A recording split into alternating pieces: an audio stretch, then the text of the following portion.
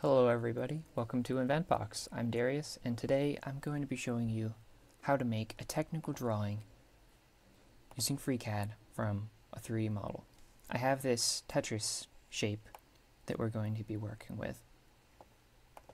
So the first thing to do is to come up here to the workbench switcher and choose TechDraw. Now you'll see we have two options.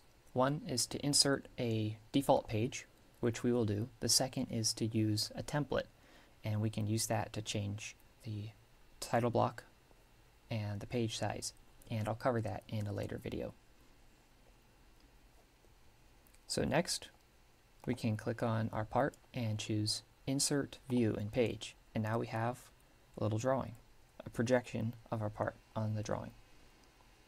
And you'll see that it is coming at it from the same angle as what's in the 3D viewer. We can use this to our advantage and click on the front side, select our part again, and just insert another view. And we can keep doing this at any angle.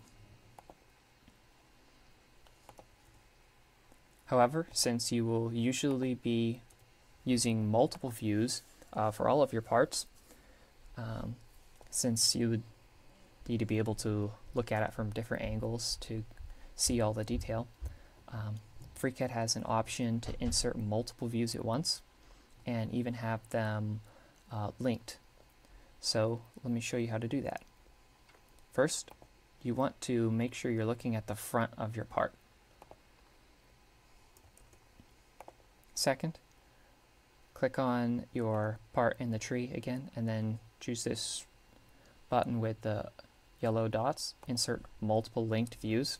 At first it looks just the same, but you'll see we have the ability to turn on different secondary projections. So the top is like a bird's eye view.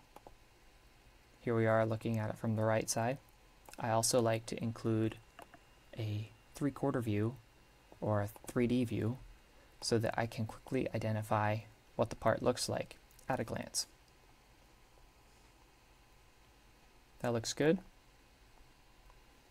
except we want to spread things out a little bit. Go ahead and save the file, and oh, everything jumped back. That's because FreeCAD has a feature called AutoDistribute by default on the projection group, and what that does is it makes the distance between the first view, the front, and these two views fixed to a certain value, and that is shown here in the Data tab of the spacing X and spacing Y. They're set to 15.